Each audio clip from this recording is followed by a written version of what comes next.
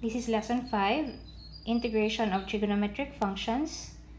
We are to evaluate the integral of dx over cosecant x minus 1. So we take note that there is a binomial in the denominator, and in the numerator we have 1. We cannot perform integration by substitution because we cannot eliminate anything by doing so. So what we can do is to employ a method.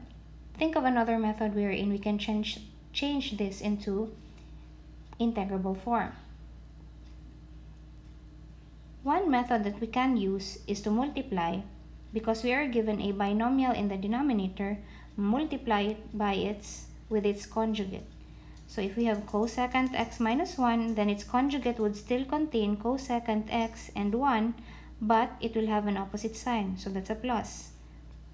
Cosecant x plus 1. So take note, remember that whatever you multiply in the denominator, you should also multiply the numerator with the same thing, so that you're multiplying the given by 1, so you're not changing anything.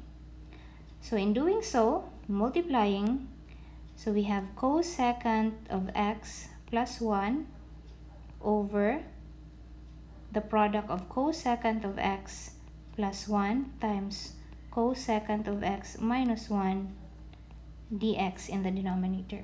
Now, why did we multiply the denominator or the given with the conjugate of the denominator? Now, we recall that the difference of two squares, u squared minus v squared, can be factored out into its conjugate binomials, u plus v times u minus v. So it's the same thing. If we multiply these two conjugate binomials, then the product would be a difference of two squares. So in multiplying the conjugate binomials in the denominator, so we copy the numerator, that's cosecant x plus 1. So multiplying that, we get cosecant squared x minus 1. And we recall also in our Pythagorean identities that 1 plus cotangent squared x is equal to cosecant squared x. Therefore, cotangent squared x equals cosecant squared x minus 1. Therefore, this expression in our denominator is equal to cotangent squared x.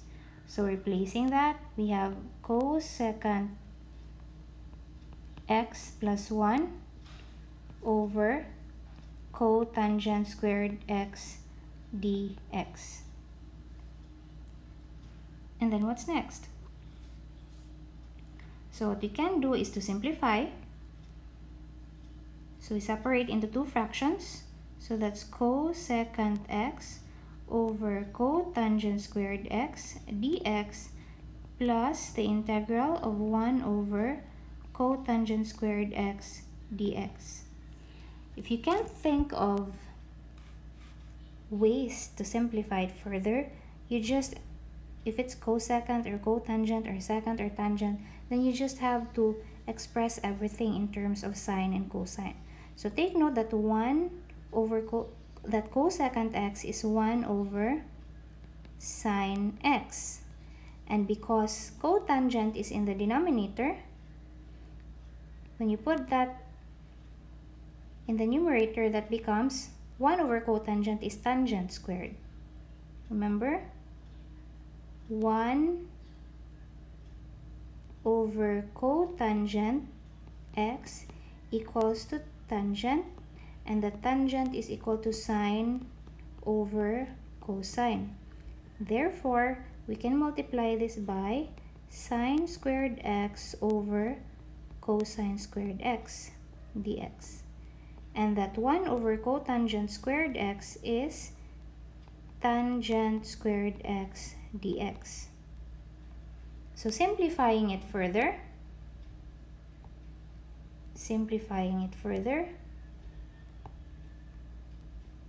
we have integral of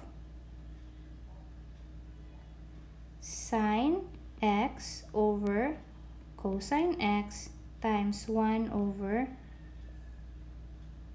cosine x dx. Do you see it?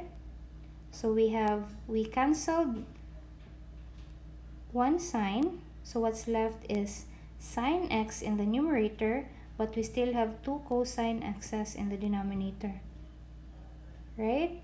And for the other one, because we do not have an integration formula for tangent squared x, we can express it in terms of the identity. Again, recall 1 plus tangent squared x equals secant squared x. Therefore, tangent squared x equals secant squared x minus 1. Now, why are we going to change this using this identity? Because we have an integration rule for secant squared x. So, plus the integral of secant squared x minus 1 dx. And then recall again that tangent x equals sine x over cosine x, and that secant x equals 1 over cosine x. So this is tangent x secant x dx plus integral of secant squared x dx minus integral of dx. And integral of tangent secant dx is secant x, and the integral of secant squared is tangent x, and the integral of dx is x plus c.